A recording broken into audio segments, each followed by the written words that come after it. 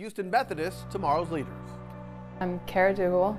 I'm from McKinney, Texas, and I was in Brown College. I'm the vice president and the co-founder of a rescue group called Bluebells Rescue. We started up a year ago last month, and our main focus is feeding and medicating dogs living on the streets. So we feed anywhere from 40 to 60 dogs that are currently living on the streets. We take pictures of them and try and network to get them off the streets and into homes. Growing up, I actually worked at a vet hospital up in Dallas where I lived, and the vet there actually worked with several rescue groups, and so that kind of exposed me to the idea of becoming a vet and like helping out rescue groups.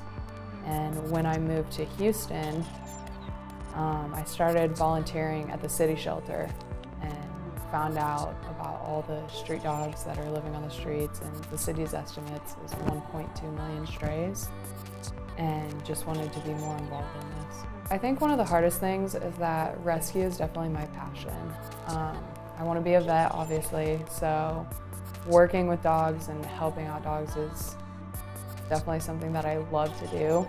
But I think one of the hardest things for me is knowing when to take a step back from that in order to focus on my coursework and focus on soccer, because it's through Rice that I'm going to get to vet school, it's not through the rescue. So I think an important part of being a student athlete is being community involved, because we have our own little world where we do school, we do soccer, whatever sport you play, and I think a lot of times we forget about the bigger issues that are going on in Houston and even in other cities around the world. I think doing community service makes us more aware of it, and it also broadens our own horizons and gives us opportunities that we would never have the chance to have had.